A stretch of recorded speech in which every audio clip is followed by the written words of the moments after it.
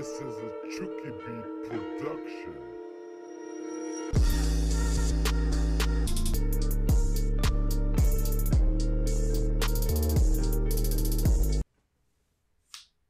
It was some Madden players. Madden talk 24/7. And with a huge tip, and that's how to get more interceptions. A big tip. And that is you want to get in between the ball and the wide receiver. So here you see right here, I'm underneath the tight end and I just hold down Y and get the interception. I'm underneath the tight end.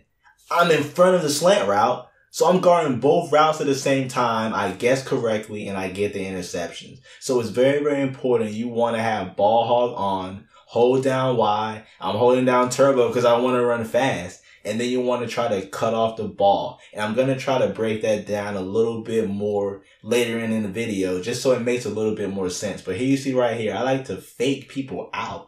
I fake like I'm going a slant route, take a few steps and go get that post route. Now you have to be tall. The user I'm playing with, he's about 6'3", so he has a lot of height, has a lot of speed.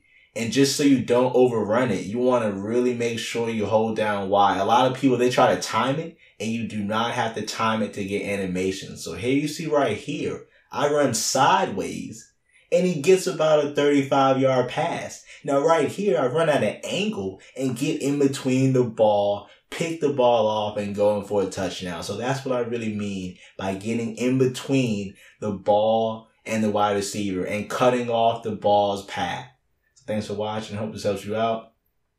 Be sure to check out my website, MaddenTalk247.com. I can take your game to the next level. Hope this helps you out. And if you have any questions, email me, hit me up. This is a Chucky Beat production.